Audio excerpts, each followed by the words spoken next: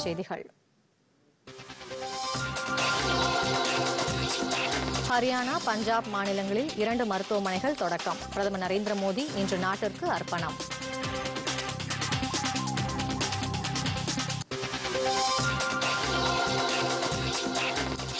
Shanghai ஒத்துழைப்பு பாதுகாப்பு அமைச்சர்கள் மாநாட்டில் அமைச்சர் ராஜ்நாத் சிங் உரை. கஜகஸ்தான், பெலாரஸ் பாதுகாப்பு அமைச்சர்களை சந்தித்து பேச்சுவார்த்தை.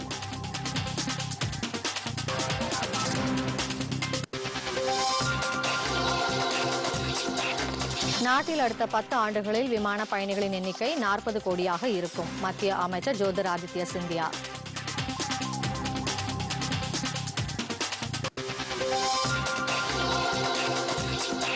தக்காளி காய்ச்சல் பரவலை தடுக்க நடவடிக்கை. மாநில அரசுகளுக்கு மத்திய அரசு அறிவுறுத்தல்.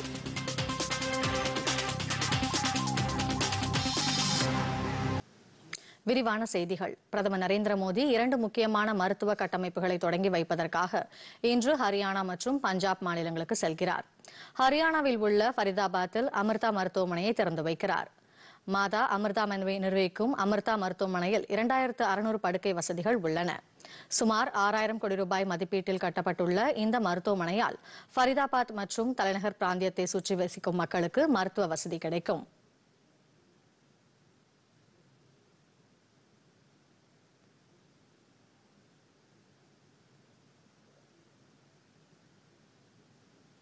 பின்னர் மொஹாலி செல்லும் பிரதமர் பிற்பகல் 2 மணி அளவில் சாஹிப் சதா அஜித் சிங் நகர் மாவட்டத்தின் புது சண்டிகரில் உள்ள முலன்பூரில் ஹோமி பாபா புற்றுநோய் மருத்துவமனை மற்றும் ஆராய்ச்சி மையத்தை நாட்டிற்கு அர்ப்பணிக்க உள்ளார்.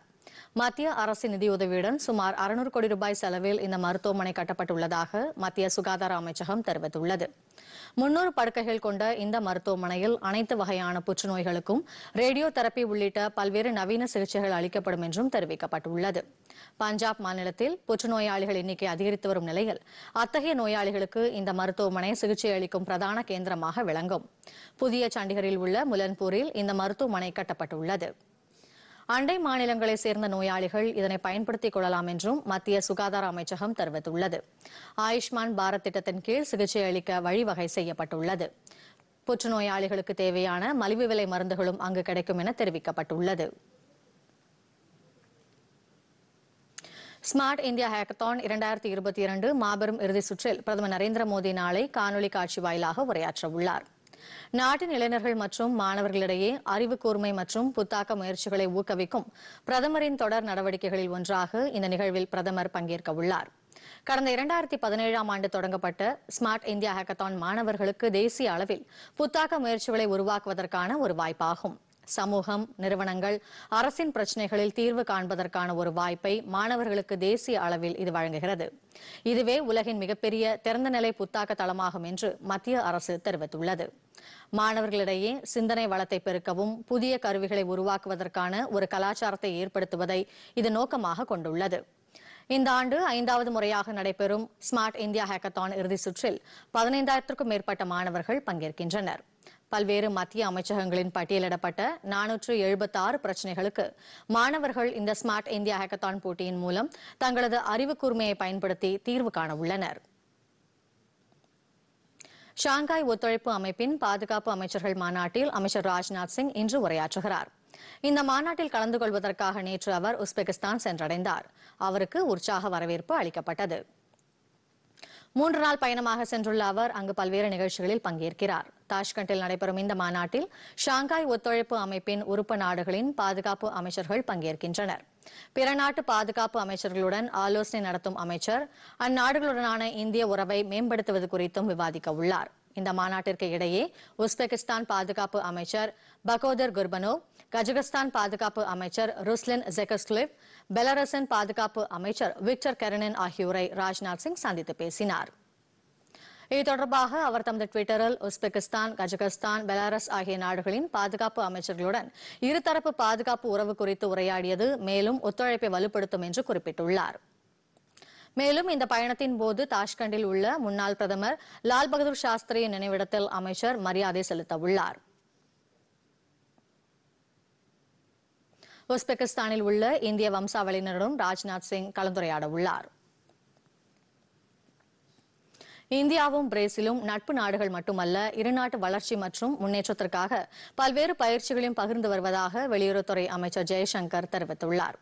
பிரேசில் நாட்டில் தொழில்துறையினருடன் அவர் கலந்துரையாடினார். பின்னர் இந்த சந்திப்பு குறித்து தமது ட்விட்டரில் செய்தி வெளியிட்டுள்ள அவர், அந்நாட்டு தொழில்துறையினருடன் இணைப்பை உருவாக்கிக் கொள்வதன் மூலம் பிரேசிலில் இந்தியர்களின் பங்களிப்பு மென்மேலும் அதிகரித்திருப்பதாக தெரிவித்தார். சாவ் பவுலோ மாகாணத்தில் உள்ள அந்நாட்டின் மிகப்பெரிய தொழில்துறை கூட்டமைப்பையும் நேரில் சென்று பார்வையிட்டார். இரு நாடுகளுக்கும் இடையே பல்வேறு வர்த்தக வாய்ப்புகள் உள்ளதாகவும் இந்த பயணத்தின் மூலம் மேலும் நட்புறவு வலுப்பெற்றுள்ளதாகவும் வெளியுறவு அமைச்சர் குறிப்பிட்டுள்ளார். அமைச்சர் ஜெய்சங்கர் பிரேசில், பராகுவே, அர்ஜென்டினா ஆகிய நாடுகளின் அமைச்சர்கள் மற்றும் உயர் அதிகாரிகளுடன் வெளியுறவு தொடர்பான பேச்சுவார்த்தை நடத்துவதற்காக அரசுமுறை பயணம் மேற்கொண்டுள்ளார். முத்ரா கடன் திட்டம், start up India, PM Svanidhi திட்டம் ஆகியவை நாகாலாந்தில் சிறப்பாக செயல்படுத்தப்பட்டு வருவதாக மத்திய நிதியமைச்சர் நிர்மலா சீதாராமன் தெரிவித்துள்ளார். 3 நாள் பயணமாக நாகாலாந்து சென்றுள்ள அவர் தலைநகர் கோஹிமாவில் ஏற்பாடு செய்யப்பட்டிருந்த வங்கியாளர்கள் மாநாட்டில் உரையாற்றினார். 2021-22 நிதியாண்டில் நாகாலாந்து அரசுக்கு முத்ரா கடன் திட்டத்தின் கீழ் கடன் வழங்க 1006 கோடி ரூபாய் நிதி ஒதுக்கீடு செய்யப்பட்டதாகவும் மாநில அரசு இலக்கை தாண்டி 1081 கோடி ரூபாய் கடன் வழங்கியிருப்பதாகவும் அமைச்சர் தெரிவித்தார். That the target for Mudra for the year 21-22, which is the year already completed and gone, the amount sanctioned as a target for Mudra for Nagaland was 1,006 crores, 1,006 crores. And what was achieved was 1,087 crores, which is much more than the target, which is very well then. So Mudra is well established, and you're able to achieve much more than what was targeted before you. பின்னர் நடைபெற்ற நிகழ்ச்சியில் நபார்டு வங்கியின் கீழ் செயல்படும் நாகாலாந்து ஊரக வங்கியின் நடமாடும் வாகன ATM சேவையை அவர் கொடி அசைத்து தொடங்கி வைத்தார்.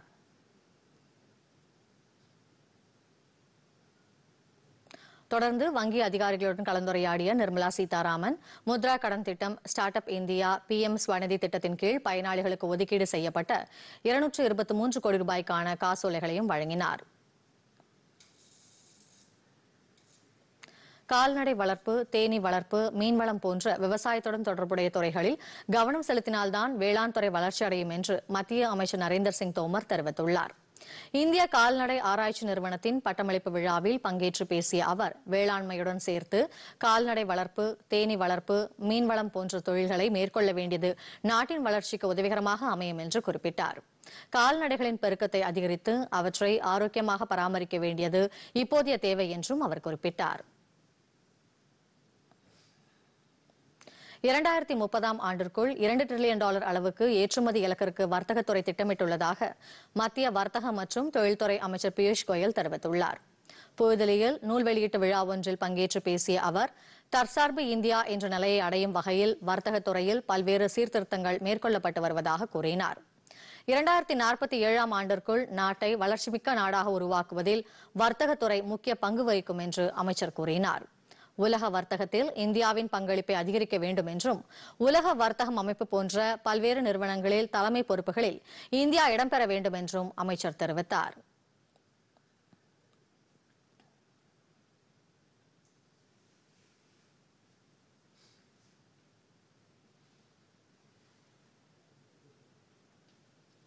நாட்டில் அடுத்த 10 ஆண்டுகளில் விமான பயணிகளின் எண்ணிக்கை 40 கோடியாக இருக்கும் என்று மத்திய சிவில் விமான போக்குவரத்து துறை அமைச்சர் ஜோதிராதித்ய சிந்தியா தெரிவித்துள்ளார். புதுதில்லியில் அசோச்சம் தொழில் கூட்டமைப்பின் மாநாட்டில் பங்கேற்று பேசிய அவர் கொரோனா பாதிப்புக்கு முன்பு உள்நாடு மற்றும் வெளிநாட்டு விமான பயணிகளின் எண்ணிக்கை 20 கோடியாக இருந்தது என்று அவர் குறிப்பிட்டார். அடுத்த 7 அல்லது 10 ஆண்டுகளில் இது இரட்டிப்பாகி 40 கோடி பேர் பயணிக்கும் அளவுக்கு விமான போக்குவரத்து துறை வலுப்பெறும் என்றும் அமைச்சர் தெரிவித்தார். கொரோனா பரவலால் ஏற்பட்ட பாதிப்பிலிருந்து இந்திய விமான போக்குவரத்து துறை மீண்டு வருகிறது என்றும் அவர் கூறினார். உள்நாட்டு விமான நிறுவனங்களுக்கு மிகப்பெரிய அளவில் வளர்ச்சி வாய்ப்புகள் உள்ளதாக குறிப்பிட்ட அவர் அடுத்த 5 ஆண்டுகளில் அந்த நிறுவனங்களிடம் 1200 விமானங்கள் இருக்கும் என்று எதிர்பார்க்கப்படுவதாக கூறினார். சிறிய இடைவெளிக்கு பின் செய்திகள் தொடரும்.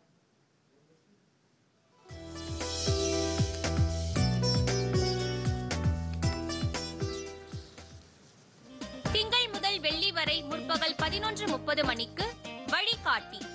நம் பாரத பிரதமரின் மக்கள் நல திட்டங்கள், நாட்டின் கட்டமைப்பு, மகளிர் மேம்பாடு, வளர்ச்சி திட்டங்கள், வேளாண் வளர்ச்சி திட்டம், தொழில் முனைவு, பொருளாதார மேம்பாடு இன்னும் பல திட்டங்கள் பற்றி துறைசார் வல்லுநர்கள் பங்கேற்கும் வழிகாட்டி. இதன் மறு ஒலிபரப்பு இரவு 11:30 மணிக்கு. பொதிகையுடன் இணைந்திருங்கள். செய்திகள் தொடர்கின்றன. தக்காளி காய்ச்சல் பரவலை தடுக்க நடவடிக்கை எடுக்க வேண்டும் என்று மாநில அரசுகளுக்கு மத்திய அரசு அறிவுறுத்தியுள்ளது. இது தொடர்பாக மத்திய சுகாதார அமைச்சகம் வெளியிட்டுள்ள வழிகாட்டு நெறிமுறையில் தக்காளி காய்ச்சல் பரவலை தடுக்க உரிய நடவடிக்கைகளை மேற்கொள்ள வேண்டும் என்று குறிப்பிட்டுள்ளது. தக்காளி காய்ச்சல் வைரஸ் மற்ற வைரஸ் தொற்றுகளின் அறிகுறிகளை காட்டிலும் கொரோனா, குரங்கு அம்மை, டெங்கு அல்லது சிக்குன்குனியாவுடன் தொடர்புடையது அல்ல என்று கூறியுள்ளது. காய்ச்சல் மற்றும் தோல் அரிப்பு உள்ள குழந்தைகளை தொட வேண்டாம் என்று குழந்தைகளுக்கு அறிவுறுத்த வேண்டும் என்று கூறப்பட்டுள்ளது. இருமல் ஏற்பட்டால் கைக்குட்டையை பயன்படுத்த குழந்தைகளுக்கு அறிவுறுத்த வேண்டும் என தெரிவிக்கப்பட்டுள்ளது. குழந்தைகளின் தோலை சுத்தம் செய்யவோ குளிப்பதற்கோ வெதுவெதுப்பான நீரை பயன்படுத்த வேண்டும் என்று மத்திய அரசு கேட்டுக் கொண்டுள்ளது. நோய் எதிர்ப்பு சக்தியை அதிகரிக்க ஊட்டச்சத்து நிறைந்த சமச்சீரான உணவை எடுத்துக் கொள்ளுமாறும் போதுமான ஓய்வு மற்றும் தூக்கம் அவசியம் என்றும் அந்த வழிகாட்டு நெறிமுறையில் குறிப்பிடப்பட்டுள்ளது. தொடர்வது விரைவுச் செய்திகள். தமிழ்நாட்டில் 2025ஆம் ஆண்டிற்குள் காசநோய் முற்றிலும் ஒழிக்கப்படும் என மாநில மருத்துவம் மற்றும் மக்கள் நல்வாழ்வுத்துறை அமைச்சர் மா. சுப்பிரமணியன் தெரிவித்துள்ளார். காசநோய் ஒழிப்பு திட்டத்தை சிறப்புடன் செயல்படுத்த மாநில காசநோய் அமைப்பு மற்றும் CII ஹெல்த் கேர் கூட்டமைப்பு உறுப்பினர்களுடன் அமைச்சர் மா. சுப்பிரமணியன் ஆலோசனை நடத்தினார். சென்னை ஓமந்தூரார் அரசு பன்னோக்கு சிறப்பு மருத்துவமனையில் உள்ள அலுவலகத்தில் நடைபெற்ற ஆலோசனை கூட்டத்தில் காசநோய் பற்றி விழிப்புணர்வு ஏற்படுத்துதல், காசநோயால் பாதிக்கப்பட்டவர்களுக்கு ஊட்டச்சத்து மிகுந்த உணவு வழங்கல் மற்றும் ஆரோக்கியமான பராமரிப்பு உள்ளிட்டவைகளுக்காக தொழில்துறை நிறுவனங்களின் ஆதரவுடன் மேற்கொள்ளப்பட இருக்கும் காசநோய் ஒழிப்பு திட்டங்கள் குறித்தும் ஆலோசனை நடத்தப்பட்டது. அரசு உத்தரவாதம் அளித்தபடி காவல்துறையில் ஆர்ஜெல்லி முறையை 4 மாதத்திற்குள் ஒழிக்க வேண்டும் என்று சென்னை உயர்நீதிமன்றம் தீர்ப்பளித்துள்ளது.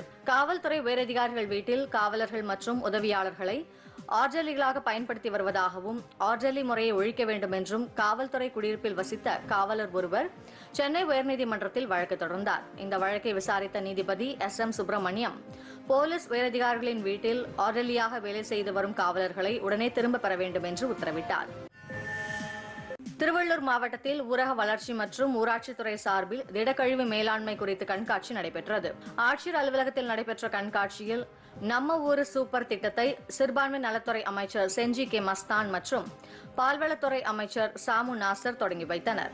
இக்கண்காட்சியில் மக்கும் குப்பைகள் மற்றும் மக்காத குப்பைகள் தரம் பிரித்தல் குறித்து செயல்முறை விளக்கம் அளிக்கப்பட்டது. நிகழ்ச்சியில் உலமாக்கல் நலவாரிய பயனாளிகள் 538 பேருக்கு 46,28,641 ரூபாய் மதிப்பீட்டிலான தையல் இயந்திரம், இஸ்திரி பெட்டி, மிதிவண்டி உள்ளிட்டவைகளை அமைச்சர்கள் வழங்கினர். பல்கலைக்கழகங்கள் மற்றும் கல்லூரிகளின் பயிற்சி பேராசிரியர்களுக்கான வழிகாட்டு நெறிமுறைகளுக்கு UGC ஒப்புதல் வழங்கியுள்ளது. UGC எனப்படும் பல்கலைக்கழக மானிய குழுவின் 560வது கூட்டத்தில் இந்த முடிவு எடுக்கப்பட்டுள்ளது. இந்த வழிகாட்டு நெறிமுறைகள் குறித்த அறிக்கை பல்கலைக்கழகங்கள், கல்லூரி நிர்வாகங்களுக்கு அனுப்பி வைக்கப்பட உள்ளது.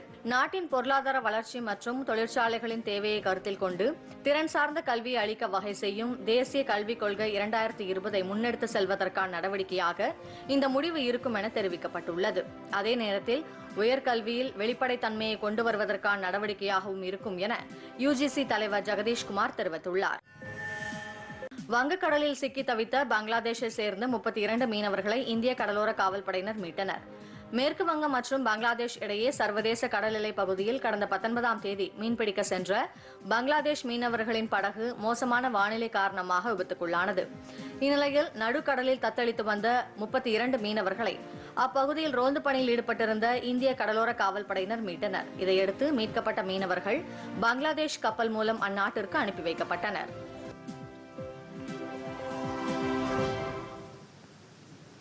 பத்தாவது தேசிய கடல்சார் தேடுதல் மற்றும் மீட்பு பயிற்சி இம்மாதம் 26ஆம் தேதி முதல் 29ஆம் தேதி வரை சென்னையில் நடைபெறவுள்ளது. இதனையொட்டி முன்னோட்டமாக பெசன்ட் நகரில் உள்ள எலியட்ஸ் கடற்கரையில் மீட்பு பயிற்சிகள் நடைபெற்றன.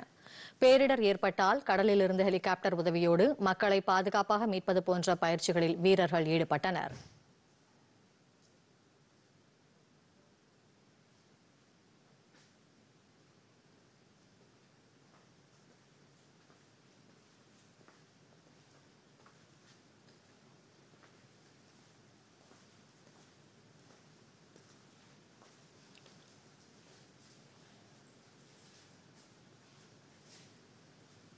இதேபோல் மெரினா கடற்கரையிலும் கடல்சார் மீட்பு பயிற்சிகள் நடைபெற்றன.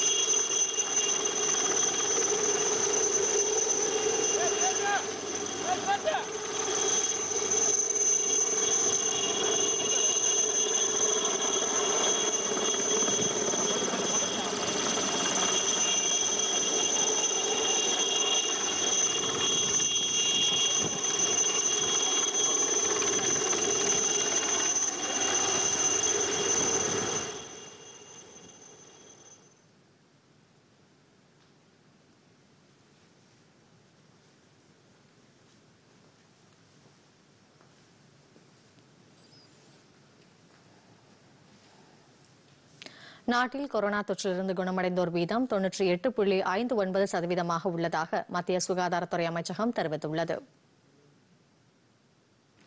நாட்டில் புதிதாக 10,649 பேருக்கு கொரோனா தொற்று உறுதி செய்யப்பட்டுள்ளது. கடந்த 24 மணி நேரத்தில் 10,677 பேர் கொரோனா தொற்றிலிருந்து குணமடைந்துள்ளனர். கொரோனாவுக்கு தற்போது 96,442 பேர் சிகிச்சை பெற்று வருவதாக மத்திய சுகாதாரத்துறை அமைச்சகம் தெரிவித்துள்ளது. தமிழகத்தில் புதிதாக 560 பேருக்கு கொரோனா தொற்று உறுதி செய்யப்பட்டுள்ள நிலையில் 670 பேர் தொற்றிலிருந்து குணமடைந்துள்ளனர். புதிதாக சென்னையில் 83 பேருக்கும், கோவையில் 81 பேருக்கும், செங்கல்பட்டில் 44 பேருக்கும் கொரோனா தொற்று உறுதி செய்யப்பட்டுள்ளதாக மாநில சுகாதாரத்துறை தெரிவித்துள்ளது. உலக அளவில் கொரோனா தொற்றால் இதுவரை 60,25,86,773 பேர் பாதிக்கப்பட்டுள்ளனர். தொற்று காரணமாக இதுவரை 64,76,461 பேர் உயிரிழந்துள்ளனர். நோய் தொற்றிலிருந்து 57,73,39,440 பேர் குணமடைந்துள்ளனர். நாடு முழுவதும் இதுவரை 210 கோடிக்கும் மேற்பட்ட கொரோனா தடுப்பூசிகள் செலுத்தப்பட்டுள்ளதாக மத்திய சுகாதாரத்துறை அமைச்சகம் தெரிவித்துள்ளது. நாடு முழுவதும் இதுவரை 210,58,83,682 கொரோனா தடுப்பூசிகள் செலுத்தப்பட்டுள்ளதாக மத்திய சுகாதாரத்துறை அமைச்சகம் தெரிவித்துள்ளது.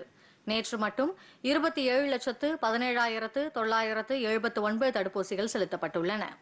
12 வயது முதல் 14 வயது வரை உள்ள சிறார்களுக்கு முதல் தவணையாக 4,60,189 தடுப்பூசிகளும், இரண்டாம் தவணையாக 2,93,23,967 தடுப்பூசிகளும் செலுத்தப்பட்டுள்ளன. நாடு முழுவதும் இதுவரை 14,28,43,590 பூஸ்டர் தடுப்பூசிகள் செலுத்தப்பட்டுள்ளதாக மத்திய சுகாதாரத்துறை அமைச்சகம் தெரிவித்துள்ளது.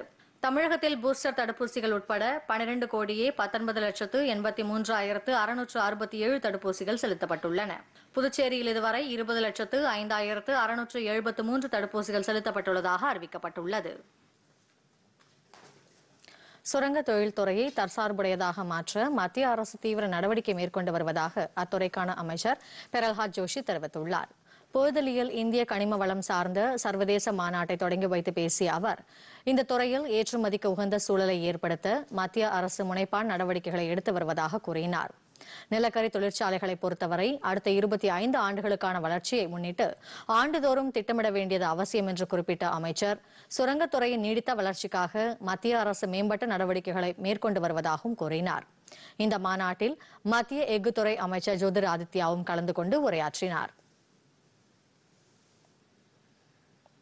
நகரங்களை இணைக்கும் உயர்தர சாலை இணைப்பு வசதிகளில் இந்தியா உலக அளவில் 2ஆம் இடம் வசிப்பதாக மத்திய சாலை போக்குவரத்து நெடுஞ்சாலைத்துறை அமைச்சர் நிதின் கட்கரி தெரிவித்துள்ளார். புதுதில்லியில் சாலை மற்றும் தேசிய நெடுஞ்சாலை துறையின் 3வது மாநாட்டை தொடங்கி வைத்து பேசிய அவர், அடுத்த ஆண்டு இறுதிக்குள் சாலை இணைப்பு வசதிகள் 2 லட்சம் கிலோமீட்டர் தூரத்திற்கு விரிவுபடுத்தப்பட இருப்பதாக கூறினார். தற்போது 90% பயணிகள் போக்குவரத்தும் 80% சரக்கு போக்குவரத்தும் சாலை மார்க்கமாக மேற்கொள்ளப்பட்டு வருவதாக குறிப்பிட்ட அமைச்சர், சரக்கு போக்குவரத்திற்கான செலவை குறைக்க சாலை, ரயில்வே, விமானம் மற்றும் நீர்வழி போக்குவரத்தில் ஒருங்கிணைந்த அணுகுமுறை அவசியம் என்றும் தெரிவித்தார். பெட்ரோல் மற்றும் டீசல் பயன்பாட்டை குறைத்து அதற்கு மாற்றாக எத்தனால், மெத்தனால், ஹைட்ரஜன் போன்ற மாற்று எரிபொருட்கள் மூலம் இயங்கக்கூடிய வாகனங்களை பயன்படுத்த வேண்டியது அவசியம் என்றும் அமைச்சர் நிதின் கட்கரி கூறினார்.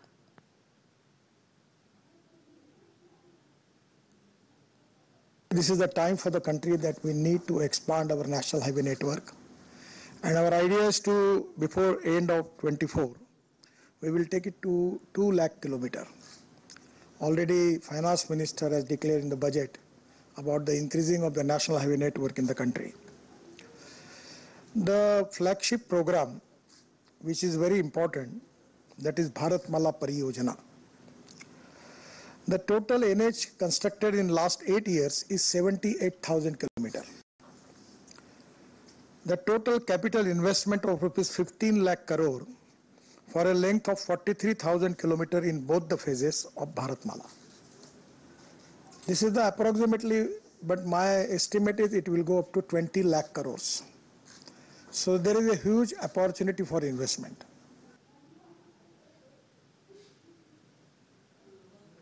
மலேசியாவில் மிதமான நிலநடுக்கம் ஏற்பட்டது. தலைநகர் கோலாலம்பூரிலிருந்து 253 கிலோமீட்டர் தொலைவில் இந்த நிலநடுக்கம் ஏற்பட்டது. இது ரிக்டர் அளவுகோலில் 6.2 பதிவாகியுள்ளதாக தேசிய நில அதிர்வு கண்காணிப்பு மையம் தெரிவித்துள்ளது. நிலநடுக்கம் ஏற்பட்டதை அடுத்து பொதுமக்கள் வீடுகளை விட்டு வெளியேறினர். இதனால் எந்தவிதமான பொருட்சேதமோ உயிர்ச்சேதமோ ஏற்படவில்லை என தகவல்கள் தெரிவிக்கின்றன. ஆப்கானிஸ்தானில் தொடர் மழை காரணமாக ஏற்பட்ட வெள்ளத்தில் கடந்த 10 நாட்களில் இதுவரை 95 பேர் உயிரிழந்துள்ளதாக பேரிடர் மீட்புத்துறை தெரிவித்துள்ளது. அந்நாட்டின் பஞ்ச்ஸ்ரீ மற்றும் தக்கர் உள்ளிட்ட பல்வேறு பகுதிகள் மழை வெள்ளத்தால் கடுமையாக பாதிக்கப்பட்டுள்ளன. இதுகுறித்து அந்நாட்டு பேரிடர் மேலாண்மை துறை சார்பில் வெளியிட்டுள்ள தகவலில், நிலநடுக்கம், மழை, வெள்ளம் உள்ளிட்ட இயற்கை பேரிடர்களால் 1000க்கும் மேற்பட்டவர்கள் உயிரிழந்துள்ளதாகவும் ஏராளமானோர் பாதிக்கப்பட்டுள்ளதாகவும் தெரிவிக்கப்பட்டுள்ளது. மேலும் கடந்த ஜூன் மாதத்தில் மட்டும் மழை வெள்ளத்தால் சுமார் 3,20,000 வீடுகள், 129 பாலங்கள் கடும் சேதமடைந்துள்ளதாகவும் 820 பேர் உயிரிழந்துள்ளதாகவும் கூறப்பட்டுள்ளது. இதேபோல அப்ஷர் மாவட்டத்தில் உள்ள நவாபாத் மற்றும் அப்ரினா கிராமங்களும் வெள்ளத்தில் மூழ்கியுள்ளன. இதுகுறித்து பேரிடர் மேலாண்மை துறை இணையமைச்சர் கூறுகையில், மழை வெள்ளத்தில் பல லட்சக்கணக்கான மக்களின் வசிப்பிடம், விவசாய நிலங்கள் உள்ளிட்டவைகள் முற்றிலும் சேதமடைந்துள்ளதாகவும் பாதிக்கப்பட்டவர்களுக்கு தேவையான உதவிகள் வழங்கப்படவில்லை என்றால் வரும் வாரங்களில் அவர்களின் வாழ்வாதாரம் மோசமடையும் என தெரிவித்தார். மேலும் ஐநா சபை மற்றும் உலக நாடுகள் இதுபோன்ற நெருக்கடியான நிலையில் உணவு மற்றும் மருந்துகள் வழங்கி உதவுவதுடன் நீண்ட காலத்திற்கான நிவாரண உதவிகளையும் வழங்க வேண்டும் எனவும் அந்நாடு கோரிக்கை விடுத்துள்ளது. சீனாவில் நிலவி வரும் கடும் வெப்பம் மற்றும் வறட்சி காரணமாக சீச்சான் மாகாணத்தில் கடும் மின்சார தட்டுப்பாடு ஏற்பட்டுள்ளது. கடந்த 60 ஆண்டுகளில் இல்லாத அளவிற்கு அந்நாட்டில் உள்ள 15 நகரங்கள் கடும் வறட்சியை சந்தித்து வருவதாக தெரிவிக்கப்பட்டுள்ளது. இந்நிலையில் அந்நாட்டில் நீரிலிருந்து மின்சாரம் தயாரிக்கப்படும் ஏரிகளில் நீர்வரத்து குறைந்துள்ளதால் மொத்த மின்சார உற்பத்தி 50% மேல் குறைந்துள்ளதாக அந்நாட்டு ஊடகங்கள் தெரிவித்துள்ளன. குறிப்பாக சீச்சவுன் மாகாணத்தில் மின்சாரம் இல்லாமல் மக்கள் அவதிக்கு உள்ளாகியுள்ளன. இந்நிலையில் 50 மின்சாரம் தயாரிப்பு வாகனங்கள் மூலம் அம்மாகாணத்தில் மின் விநியோகம் ஏற்பாடு செய்யப்பட்டுள்ளது. அந்நாட்டின் பெய்ஜிங், ஷாங்காய், ஹூபே உள்ளிட்ட 16 நகரங்களில் 35 முதல் 39 டிகிரி செல்சியஸ் வரை வெப்பக்காற்றும், ஒரு சில இடங்களில் 40 டிகிரிக்கும் மேலாக வெப்பம் பதிவாகக்கூடும் என்றும் தேசிய வானிலை ஆய்வு மையம் எச்சரிக்கை விடுத்துள்ளது. முடிந்தவரை பொதுமக்கள் வெளியே செல்ல வேண்டாம் என்றும், குறிப்பாக குழந்தைகள், முதியவர்கள் வெயிலின் தாக்கத்திலிருந்து பாதுகாப்புடன் இருக்குமாறும் கேட்டுக் கொள்ளப்பட்டுள்ளது. கூடுதல் மின்சாரத்தை உற்பத்தி செய்யும் நடவடிக்கைகள் குறித்து சீனா ஆலோசனை செய்து வருகிறது. ஆப்பிரிக்காவில் உள்ள மாலி நாட்டின் தற்காலிக பிரதமராக கர்னல் அப்துல்லே மைஹா பதவியேற்க உள்ளார். அந்நாட்டின் தற்போதைய பிரதமர் சௌகல் கோக்லா உடல்நலக்குறைவு காரணமாக மருத்துவமனையில் சேர்க்கப்பட்டதை தொடர்ந்து கர்னல் அப்துல்லே மைஹாவிற்கு மாலியின் ராணுவம் இந்த பொறுப்பை வழங்கியுள்ளது. பிரதமராக பதவியேற்க உள்ள இவர் இதற்கு முன்னர் அந்நாட்டின் பிராந்திய நிர்வாக அமைச்சராக பதவி வைத்து வந்தவர் என்பது குறிப்பிடத்தக்கது.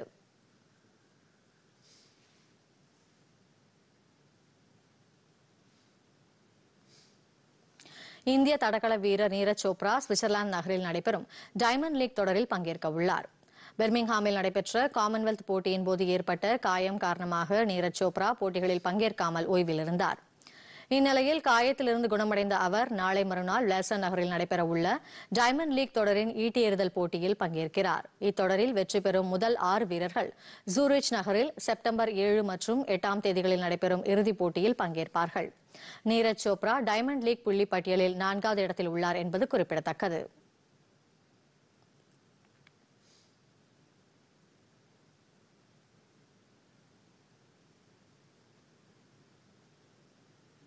காயம் காரணமாக அமெரிக்க ஓபன் டென்னிஸ் தொடரில் இருந்து விலகுவதாக இந்திய டென்னிஸ் வீராங்கனை சானியா மிர்சா அறிவித்துள்ளார். வரும் 29ஆம் தேதி தொடங்க இருக்கும் அமெரிக்க ஓபன் டென்னிஸ் தொடருடன் சர்வதேச டென்னிஸ் போட்டிகளிலிருந்து ஓய்வு பெறுவதாக கடந்த ஜனவரி மாதம் அறிவித்திருந்தார். இந்நிலையில் 2 வாரங்களுக்கு முன்பு கனடாவில் நடைபெற்ற டென்னிஸ் போட்டியின் போது முழங்கையில் ஏற்பட்ட காயம் காரணமாக அமெரிக்க ஓபன் டென்னிஸ் தொடரில் தான் பங்கேற்கவில்லை என்று அவர் தெரிவித்துள்ளார். மேலும் தனது ஓய்வு திட்டங்கள் குறித்து விரைவில் அறிவிப்பதாகவும் அவர் கூறியுள்ளார்.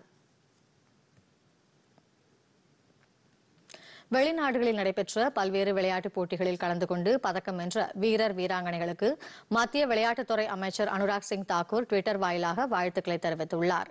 சமீபத்தில் பல்கேரியாவில் நடைபெற்ற 20 வயதிற்குட்பட்டோருக்கான மல்யுத்த சாம்பியன்ஷிப் போட்டியில் பதக்கம் வென்ற 16 பேருக்கு தமது வாழ்த்துக்களை கூறியுள்ளார்.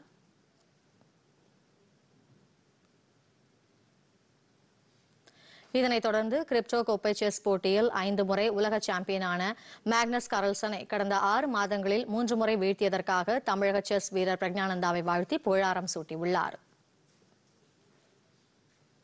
உலக பேட்மிண்டன் சாம்பியன்ஷிப் போட்டியில் இந்தியாவின் அஸ்வினி ஷிகா இணை அடுத்த சுற்றுக்கு முன்னேறியுள்ளது. மகளிர் இரட்டையர் பிரிவு போட்டியில் அஸ்வினி ஷிகா இணை இத்தாலியை சேர்ந்த கோர்சினி மேர் ஜூடித் இணையை 21-8, 21-14 என்ற செட் கணக்கில் வீழ்த்தி அடுத்த சுற்றுக்கு முன்னேறியது.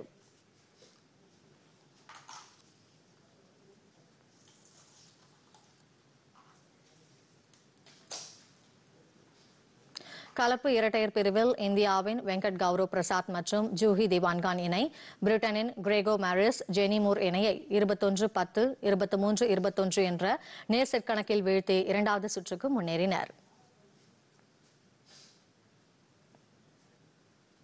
அடுத்து வருவது வானிலை செய்திகள்.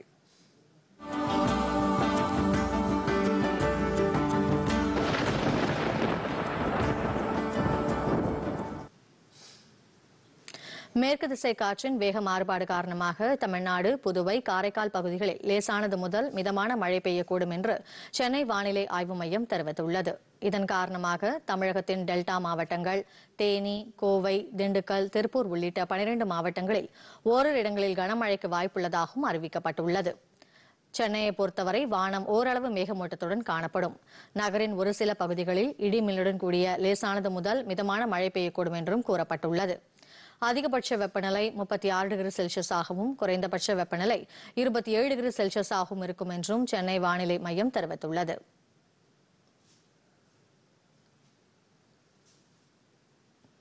இன்று அதிகாலை முதல் சென்னை மற்றும் அதன் சுற்றுவட்டார பகுதிகளில் இடிமின்னுடன் கூடிய மிதமான மழை பெய்தது.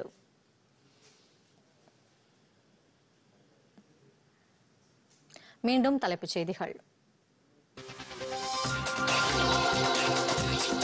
ஹரியானா, பஞ்சாப் மாநிலங்களில் 2 மருத்துவமனைகள் தொடக்கம். பிரதமர் நரேந்திர மோடி இன்று நாட்டிற்கு அர்ப்பணம்.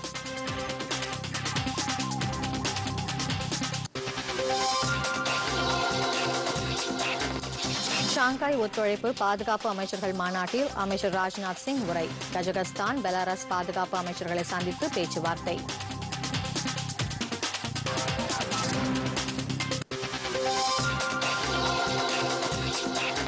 நாட்டில் அடுத்த 10 ஆண்டுகளில் விமான பயணிகளின் எண்ணிக்கை 40 கோடியாக இருக்கும். மத்திய அமைச்சர் ஜோதிராதித்ய சிந்தியா.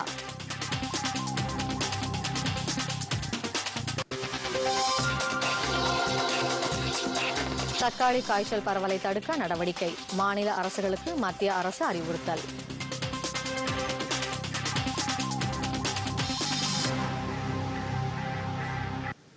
பொதிகை செய்திகளை யூடியூபில் தமிழ் நியூஸ் தூர்தர்ஷன் என்ற சேனலிலும், முகநூலில் டிடி பொதிகை நியூஸ் என்ற பக்கத்திலும், ட்விட்டரில் டிடி நியூஸ் சென்னை என்ற பக்கத்திலும், இன்ஸ்டாகிராமில் டிடி பொதிகை நியூஸ் என்ற பக்கத்திலும் காணலாம். மேலும் உங்கள் கருத்துக்களை news@ddtamil@gmail.com என்ற மின் அஞ்சலிலும் தெரிவிக்கலாம். இத்துடன் செய்திகள் நிறைவடைந்தன. மீண்டும் செய்திகள் பிற்பகல் 2 மணிக்கு. வணக்கம்.